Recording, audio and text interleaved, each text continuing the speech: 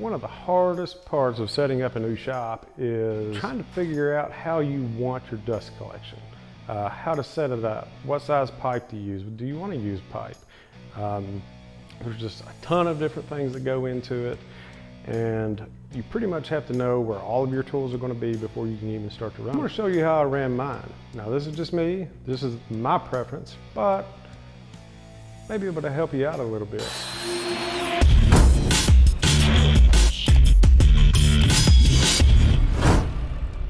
So to start, I'm just going to give you a basic walkthrough of my system and how it's set up.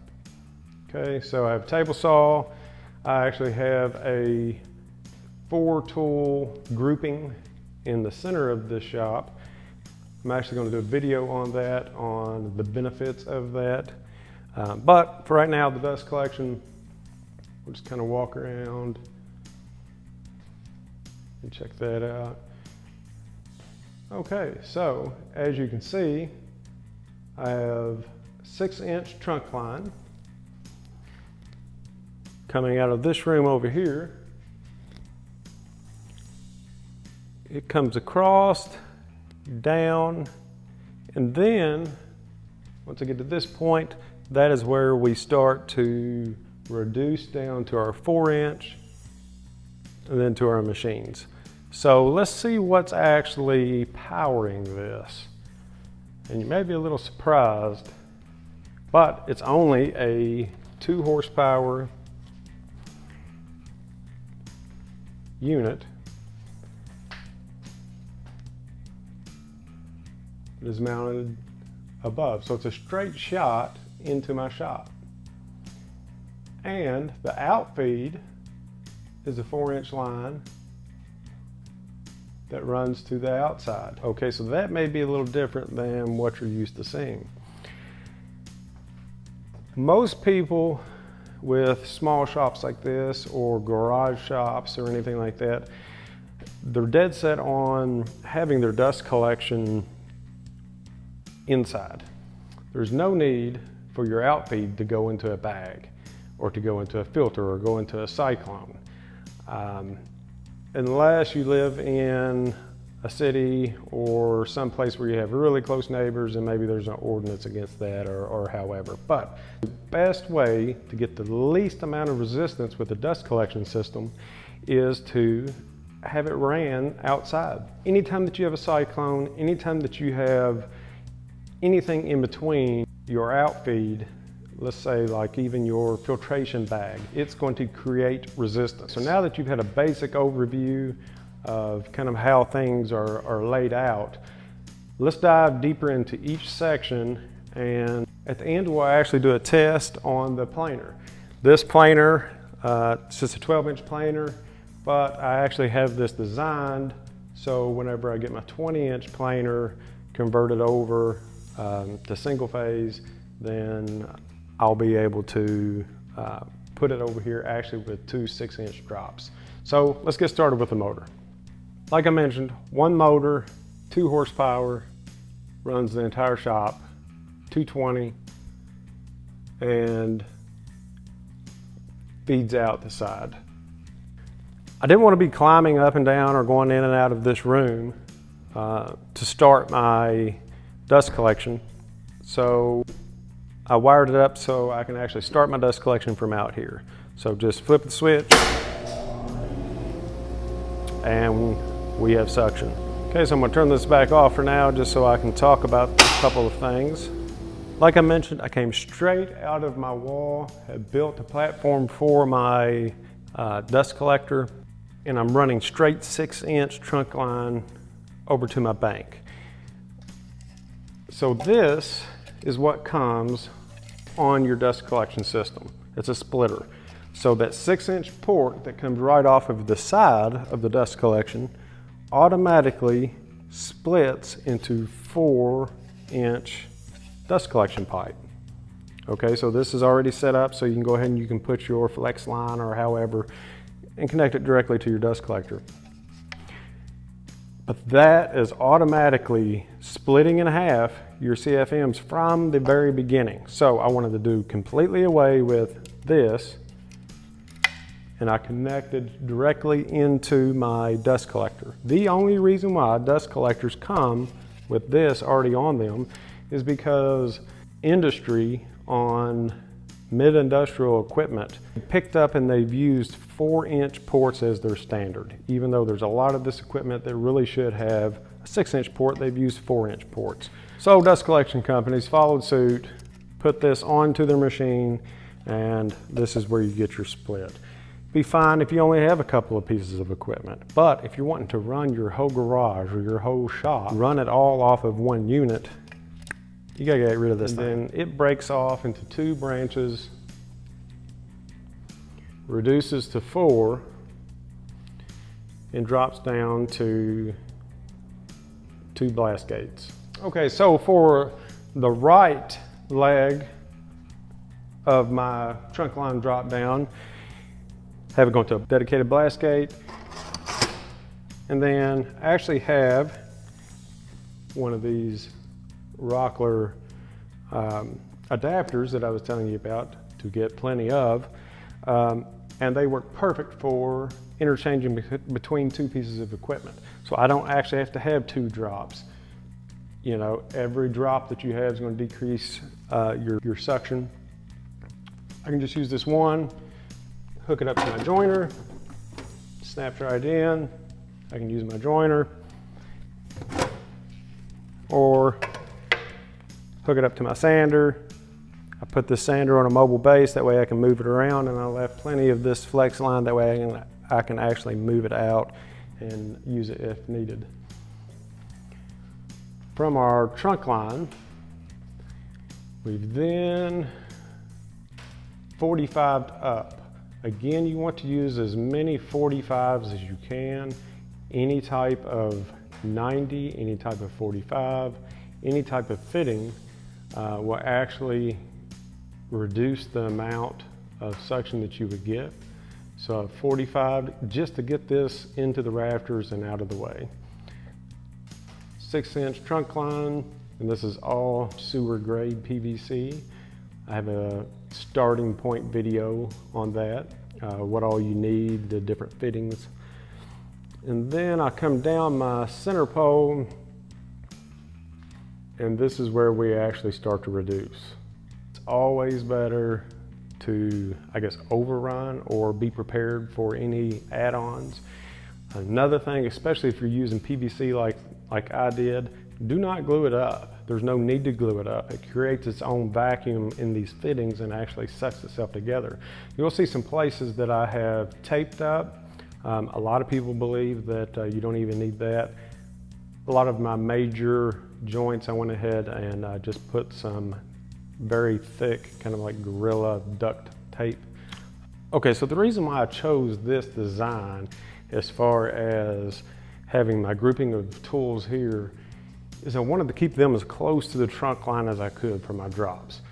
Anytime that you reduce the size of your pipes in your drops, you're going to reduce your CFMs or your flow. So with this setup, I was able to keep my trunk line and my main bank only about 15 feet away from my dust collector.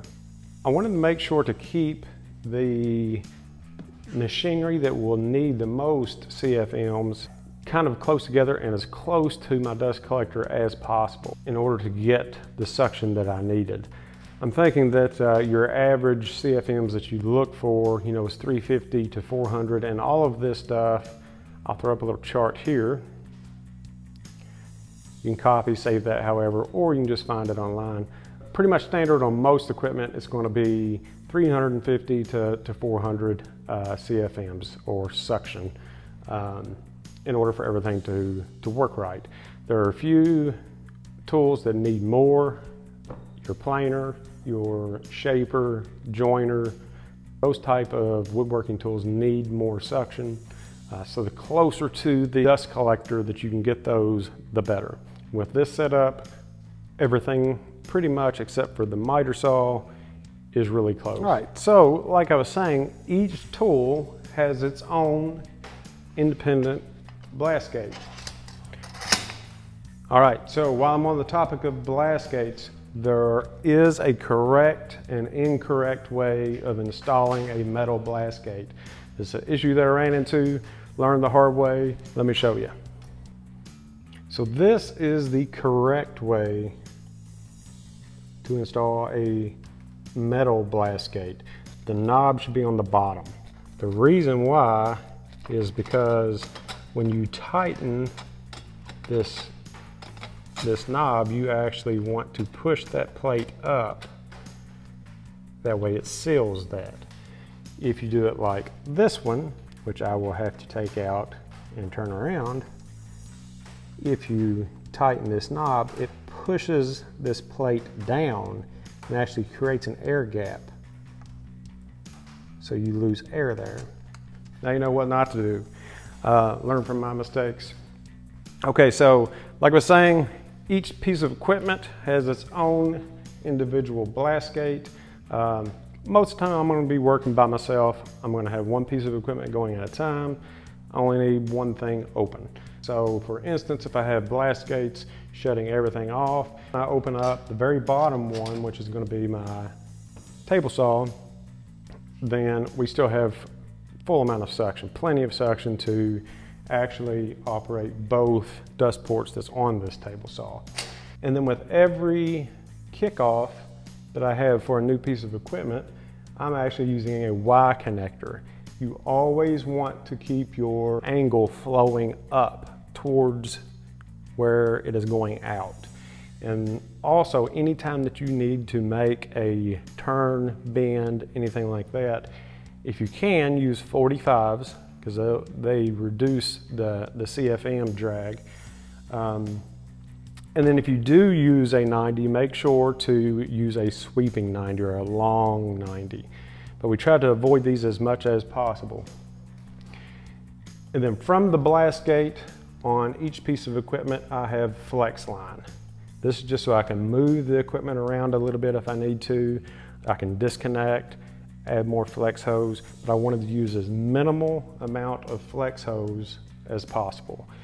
I needed the most CFMs that I could get in order to run this hose shop off of one unit. And there's a lot of different things that you can use for dust collection. You can run everything in dust collection pipe. I chose to use PVC. It's easy to work with, very smooth insides. You can find all of these different angles, different types of adapters for that. But the problem is retrofitting PVC to fit dust collection. If you watch my last video on kind of where to start or must-haves for running a PVC dust collection system, trust me, the adapters that I had you to pick up, I mean, they're lifesavers. These Rockler PVC to dust collection adapters, I have them everywhere. Any place that I use a blast gate, you're going to see one of these. Just made it so much easier to hook up. Okay, so we're at our combo here. I wanted to get it further up, so I used 45s. And what's holding all of this to the wall, they're just little brackets that you can buy with the PVC. And then we go over and down. All right, so the miter saw. Like I had said, I'm not happy with, this is my longest run, this is probably 50 feet, but I'm not happy with everything that I've had to do to reduce down. So, like I learned, dust collection is a pain in the butt. I mean, just to be blunt, I mean, it is. Because nothing matches. Standard PVC does not match dust collection pipe. The flex pipe, you know, it does not fit over your standard PVC. The blast gates don't match up, all of this stuff. So I'm not happy with this. For one thing, it's kind of a battle anyway with a miter saw, just because it produces so much dust and it kind of throws it around. The RPMs of this thing is so fast that it exceeds the RPMs of the motor trying to suck away the dust. So there's no way that it can. And then dropping from a 4-inch pipe and then reducing down to a 1.5 inch, maybe 2 inch flex pipe, it's just not enough to carry it away. So I'm not happy with that. So I've designed this to be temporary, or at least this part. Everything will just kind of come off, put back up, until I can get a miter saw station built. With that miter saw station, I'll be able to put in like a downdraft box that will be able to catch everything that is thrown into it.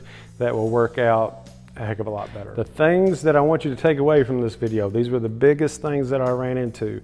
And I told you, if you watched the last video, you know, I kind of explained some different things that are issues that I ran into. We've already discussed the blast gates. Keep in mind, blast gates, at least the metal ones, have a direction. If you decide to use the metal ones, always make sure that the little knob is down, okay? The fittings, these are the ones that I showed you in the previous video. I'll link them down in this one as well. Make sure to get plenty of those. Draw everything out. You need to get your equipment in place in your shop, where you want it, where you want to use it, and then draw everything out. You need to measure everything. You need to see what your furthest run is going to be. And then there's actually online calculators for calculating the CFMs, putting in static drag, everything comes into play with this. So utilize those tools. Also, have some heavy duty, maybe 1 inch and also 4 inch or 3 inch, whatever duct tape or Gorilla tape is. Get the thick stuff, all right? Not just your standard thin duct tape, but it actually works out great for sealing the inside. This is what we actually did on these blast gates, is around each one of these blast gate bases, if I'm going to put PVC to the blast gate, to tell you the truth, I ran out of those little connectors that I'm like talking all about, buy a bunch of them. I didn't buy enough. So I didn't buy enough of the connectors. So to remedy that, I had to make a gasket essentially. So I took the 1 inch Gorilla tape and I actually wrapped it around the inside of the blast gate and slid my PVC over the top of it, and it actually created a great seal. I think it was maybe one time around, maybe twice around, and it creates a perfect seal for that. I can't find any leaks yet. So that's a tip. Make sure to pick up some of these brackets. These little metal brackets, they're cheap. Make sure to pick up some for your 4 inch line. Now the 6 inch trunk line, if you're going to do that, as you can see, I have those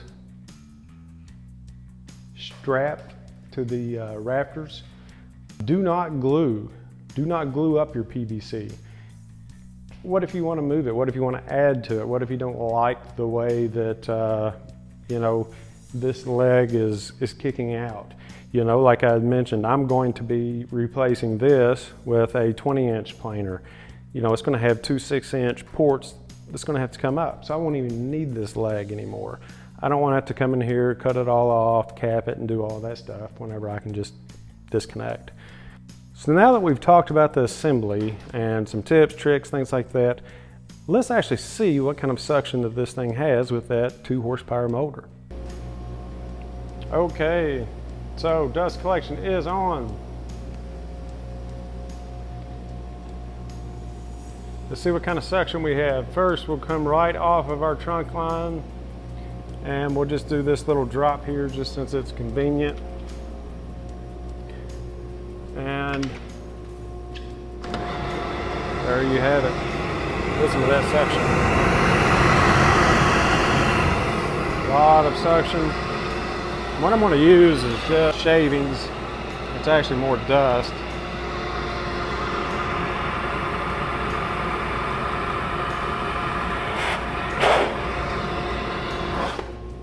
Okay, so that's good, but you know, this is how close we are. Let's get a little further away and see how we do there. Okay, so we are back at our main trunk.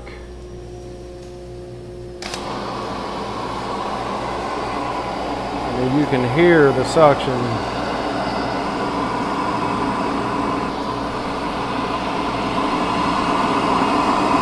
You can hear the suction. It's great. Let's close that one off.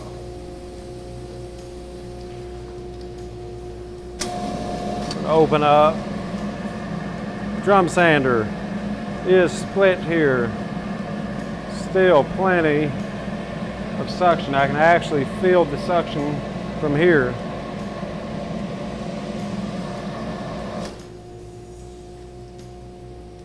Close that off. We'll come around to shaver.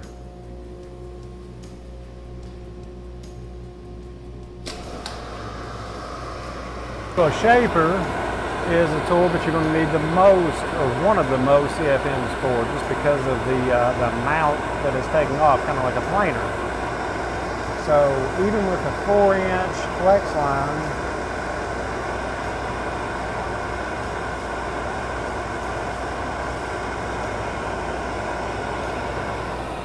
you can see that it does a tremendous job. Now, if this whole system was ran in 4-inch, I do not believe that we would have this kind of results. So let's check out our longest run and actually see how that does. And then after that, we are actually going to fire up the planer, which creates the most amount of big, heavy shavings, and see how it does. Okay, so this is the longest run. We're probably at 50, maybe a little over 50 feet here. And again, having to reduce down. So I'm just gonna take this off. You can hear it. And see how it does just at this point. And we've reduced down to about 2 inches here.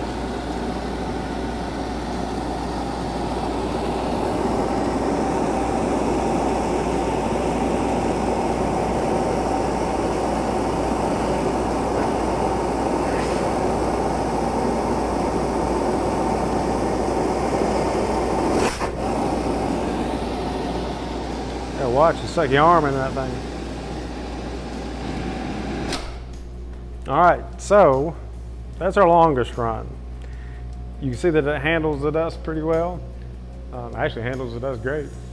So let's fire up the planer. Even though this is a small planer, that's probably going to put off the most amount of sawdust, thick, heavy sawdust, than anything else in the shop.